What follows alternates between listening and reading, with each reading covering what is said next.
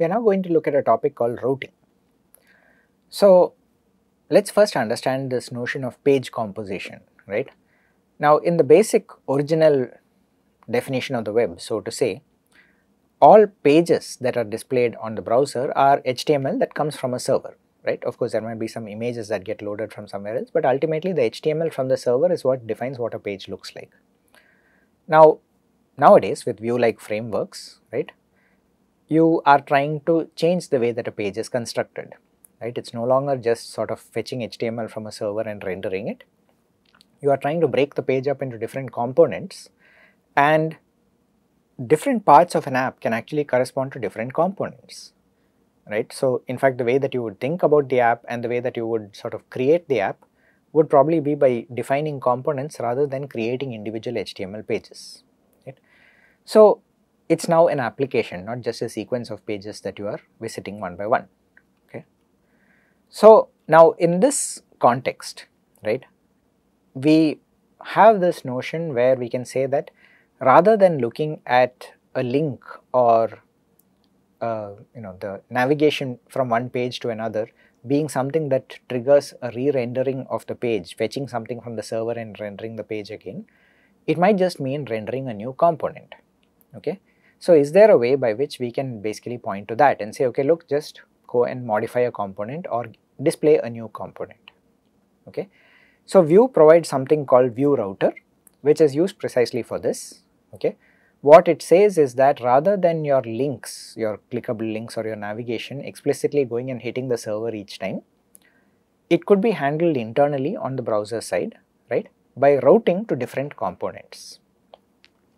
An example can be seen over here, right? We have this app which is defined within this div. It has some components that are fairly standard stuff, right? I mean all of this is just the basics that you have over here, but you will notice these two new entries, right? Something called router link, okay? And basically what it says is the router link 2 equal to /foo, and it shows up as go to foo. This would be exactly like a tag, okay? So as you can see, router link will be rendered as an a tag by default, okay?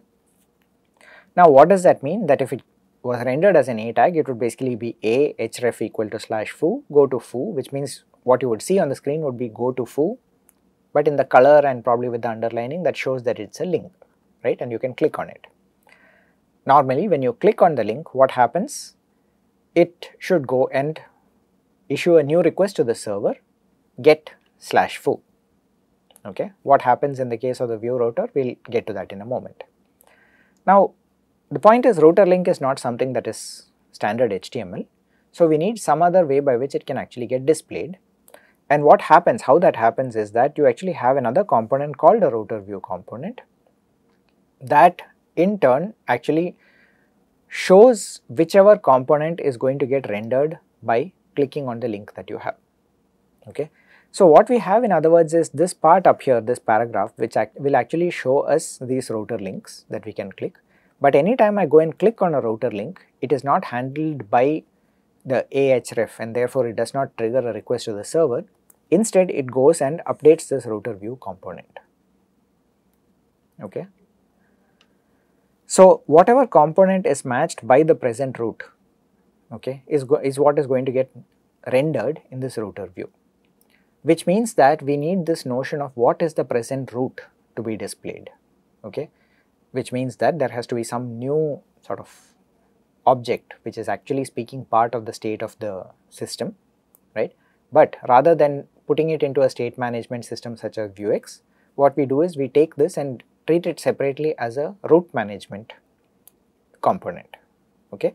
So whatever you have in that route manager, the route, the present route is what is going to get displayed in the router view, okay? What we can do then is, this const foo, template, this and so on, these are basically components, right?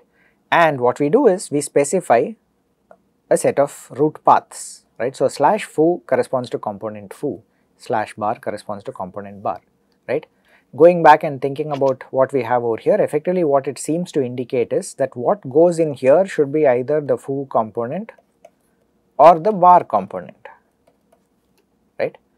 How exactly is that handled? This new router that we have over here, right, takes in these routes and says that anytime you click on /foo, use component foo in the router view, okay.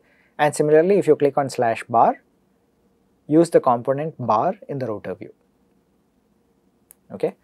One minor note over here, as you can see, this, this is essentially using some kind of new JavaScript notation where inside an object, right, you have the curly braces, just giving roots is equivalent to the term roots colon roots, okay. So it's basically saying that the router dot roots, right, which is the internal term inside this object, is equal to the roots that you are passing in as the variable from outside, okay. So you are specifying them to be the same. The same thing is again used over here when you are creating the Vue app itself, right, you just specify router, and in this case, yeah, you explicitly $mount it as hash app. You could also have given it as element app instead, and that would also have worked, okay. So ultimately, what is the point of all of this? Your HTML page has now been changed in such a way that you have a specific router view that will display the component that's been selected. How do you know which component is selected? There is a router which keeps track of which is the current route, and that router is associated with your Vue app, okay. And depending on which is the currently selected route in your router, either one of these components will get displayed into the router view, okay. So effectively what you are doing is you are sort of hijacking the entire process by which page rendering happens, and saying that rather than going and when a click on a link happens, rather than going and triggering something which is a fetch from the server, you will first see if it can be handled directly internally, right, as part of displaying a new component in the router view, okay. Just replace that part of the page alone with a new component, okay. Now that effectively the nice thing about it is, you are not re-rendering the whole page, you are just rendering a component, and the component might already have been preloaded, okay. So it could be more efficient potentially. So the advantage is, clickable links to transition between components. You can basically display any component rather than going and fetching new pages, okay. Now the clicks are handled by the client side JavaScript. There is no need to hit the server, okay. Now that's both good and bad, right, because the server now doesn't know that you are actually navigating between different parts of a page. Now from the user experience point of view, the nice thing is you are sort of replacing parts of an existing page without refreshing the whole page. It's possible to make that smoother and look more like a regular application, right, a desktop application, than something which it makes it very clear that every time you click on something it goes back, fetches something from the server and updates the whole page, okay. You can also have this notion of dynamic routes using the same Vue router, where over here, just like in Python Flask, right, you would specify a path as user and give this colon notation to say ID is now a variable. How is that variable passed into the component user? It is available as routes params.id in this case, okay, not as something which is a property, but it can be accessed within this user component, right, using the variable routes params and ID. In this case it was defined as ID, therefore it shows up as ID over here, okay. So dynamic routes can also be specified. You could have different users being shown in this way, for example, okay. Now that potentially has an impact on the reactivity of the system, right. What happens is that, let's say I am navigating from /user/1 to /user/2, what Vue would normally try to do is to reuse the same component, okay. Now it may or may not, it depends on how some of the internal things are done and what exactly it is that you are doing internally. It may not trigger all the reactive updates that you would like to see on the screen, okay. So to ensure that this gets updated and that even when I go from user 1 to user 2, it's effectively a new component display that I want to have, you could have something which you install a watcher, right, the regular Vue watcher, on the route to and from. So in other words, you say that when you are navigating to some particular link, right, or you could even check whether it's coming from some particular link, but anytime that you are going to a user / something, you could basically say, look, if the to root matches user slash something, maybe go back and re-render the entire component, a force update or something like that, right? You could have that kind of behavior being done just by watching a particular root change. Okay. So there are a number of other features that I'm not getting into. You could have nested roots where you have a router view itself inside a component. So within one component I could have multiple router views that, or rather I could have another router view that selects between child components. Okay. You can have named roots that make it easier for readability and maintainability, and named views that allow you to associate multiple components with different router views by name. Okay. And finally, there is one interesting variant over here which is called the HTML5 history mode, right?